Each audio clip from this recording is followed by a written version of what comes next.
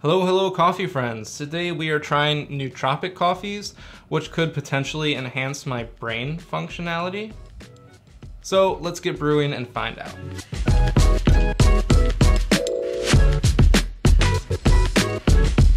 Hello, my name is Stephen Holm and I'm with Homegrounds, a place for you to go to learn more about brewing and enjoying better quality coffee right at home. If you're new around here, be sure to hit that subscribe button down below so you don't miss out on any of our new videos, just like this one. Now right away, I want to say that I am filming this introduction after I've already tried all of these coffees for a couple reasons. First off, I want to point out that I am no doctor nor a medical professional, so tasting all of these and talking about their brain enhancing qualities is all just my personal experience and my opinions of how they affected my mood or my ability to get work done. And your personal experiences after drinking any of these coffees could be similar or not at all similar to mine. And second, a word on transparency. All these coffees are going to be listed in the description down below using affiliate links, which if you're not familiar with those, they essentially give you the exact same price that you would normally pay for these products, some of which we may even have discount codes down below. But on top of that, they help out us and our channel so that we can continue making content just like this. So we're not trying to sell anything on you, we're just trying to give you the option to find these coffees and help us out so we can keep making videos for you. So all that being said, what is it that we're tasting today? Well, we're trying nootropic coffees, which if you've never heard of nootropics, here's a definition for you. Nootropics are drugs, supplements, and other substances that are claimed to improve cognitive function, particularly executive functions, memory, creativity, or motivation in healthy individuals. Hence why I wanted to make sure I made it clear earlier that I can only vouch for my personal experience trying these coffees. Now, some of these use things like mushroom powders in their coffees in order to do that. Some use tea or have some other interesting ingredients in there. But we're gonna be tasting each of these coffees, talking about my personal experience and what I liked and disliked about each of them. So all that being said, let's hop into the tastings. All right, so first coffee I'm going to be trying is by Sigmatic. If you've been around this channel for a while, you may remember that I've actually tried this coffee right here. I tried it in the video where I reviewed all of Joe Rogan's favorite coffees, and my opinions about it were pretty neutral. It actually didn't taste bad, but it didn't really taste good. It was kind of just there. I also got their Balance blend, which has a few more things other than just mushrooms. It has coffee, ashwagandha extract, eleuthero extract, tulsi extract, chaga extract. That's it. To be honest, I don't know if all of those things are mushrooms, but I'm excited to try it. Since I've already tried this Think blend, I'm gonna be trying the Balance. They only sell pre-ground coffees because they're mixing in like ground mushrooms and stuff. And so I don't know how the grind is compared to what I usually brew with my Haro V60s, but I'm gonna go brew it and find out. Okay, first thoughts, smell-wise, not bad actually. So let's give it a quick taste. Yeah, it's not bad. It's maybe a little bit darker than I would usually like in coffee. I will drink it, no problems. So I am going to drink all of this while I get some work done, and I will fill you in on how I feel like it's going, if I'm noticing anything, and my final thoughts about this coffee. Okay, I'm back. It's actually a couple days later because I wanted to give this Sigmatic coffee an extra day.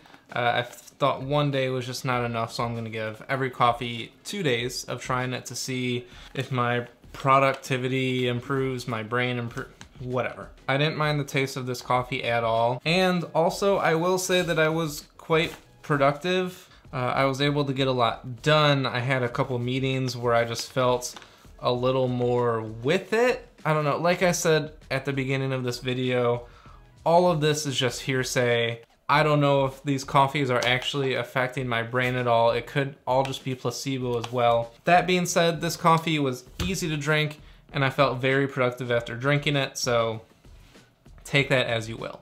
Now today is a new day, so goodbye Sigmatic and hello Mastermind coffee. Now, Mastermind Coffee is kind of interesting. They have a few options on their website, all of which they claim are nootropic coffees, but a few of which are just coffee that they claim is nootropic, which, This one, however, is their Hyper Focus blend, which is a combination of ground coffee and yerba mate, which yerba mate is actually a tea that has a lot of helpful benefits in it. And typically you actually drink it with a special filtered straw. So we are going to try this Hyper Focus blend. Let's go brew it and see how it tastes. Okay, all brewed, and can I help you? You're not. Oh my goodness. You're not being helpful. Can you get out of the shot? I'm definitely not looking forward to this coffee as much as the 4 Sigmatic. Overall, it smelled and looked a lot darker. Anyways, let's try this out. It smells like dark roast and carbon.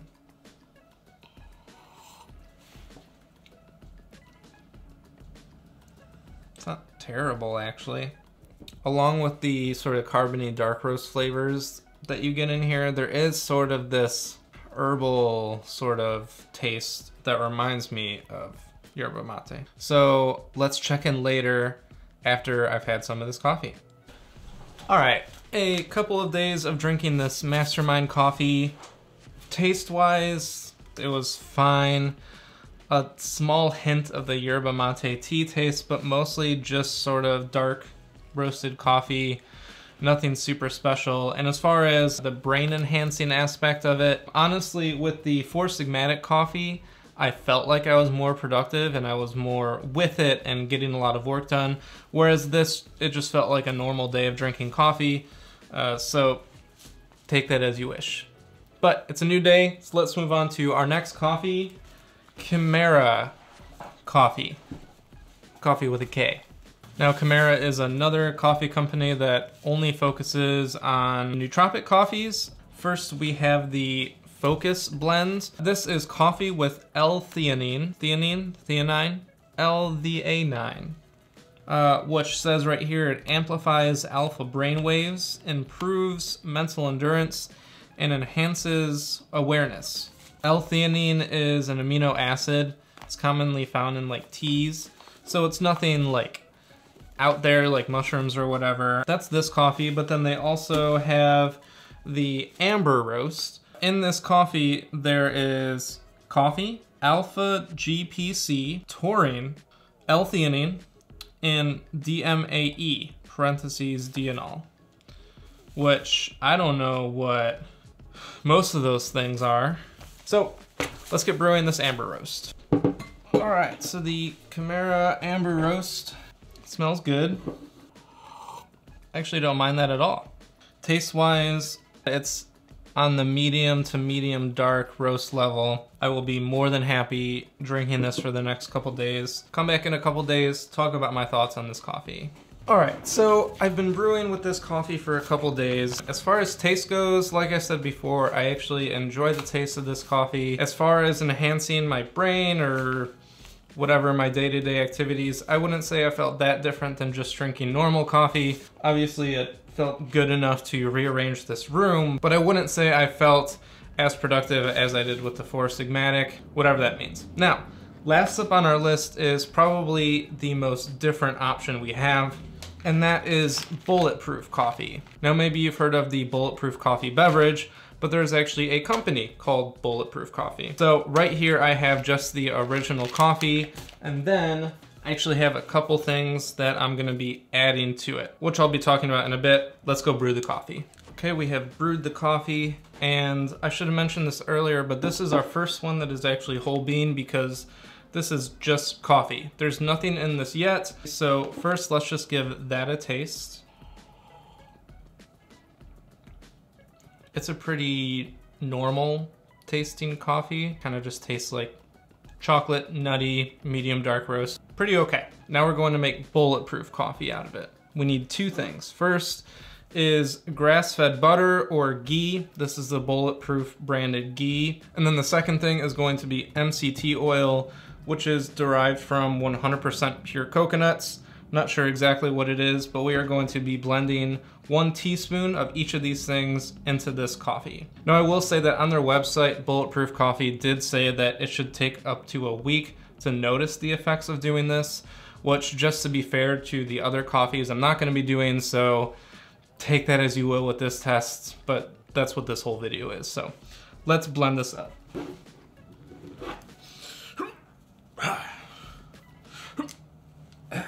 -1 point to Bulletproof for making this so difficult to open. I'm kidding.